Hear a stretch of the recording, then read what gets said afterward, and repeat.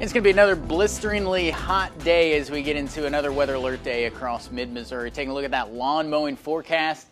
Aim early because look how quick we're back into the 90s. Lunchtime is what it's looking like here. Again, this warm start that we're getting off to, as soon as you step outside, man, you are going to feel some of that heat and humidity. As early as 9:30, looking at that heat index, topping out around 90 degrees, and it gets worse from there.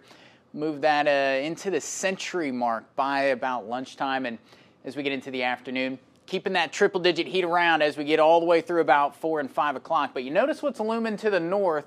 Got another disturbance that's going to fire up some storms, and with all of this heat and humidity, could be on the stronger side of that spectrum. Now, what we've noticed this morning is some of that data is really favoring our northern counties here, so that's going to be the best bet at picking up some strong stuff. But this is an area-wide threat with some of these pushing out some gusty winds as we get into this afternoon, right on into this evening.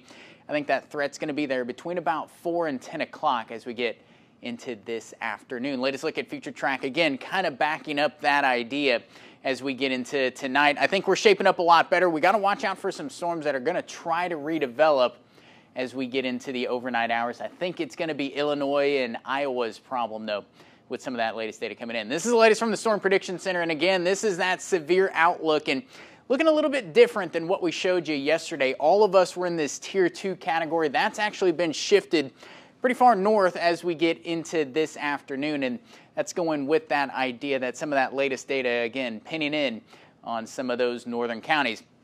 If we do get strong storms, damaging straight-line winds look like the easiest threat to achieve. Large hail, though, is on the table. And tornado threat's pretty low. It's not exactly zero. We'll hardly ever rule it out here in mid-Missouri, but it looks pretty low. That's the good news. The bad news is the heat, it's here to stay. As we get into tomorrow, likely going to have to extend that weather alert day into Thursday if we're going to be this hot again, and it looks like we can. Those temperatures topping out in the middle 90s. A lot cooler, though, by this weekend.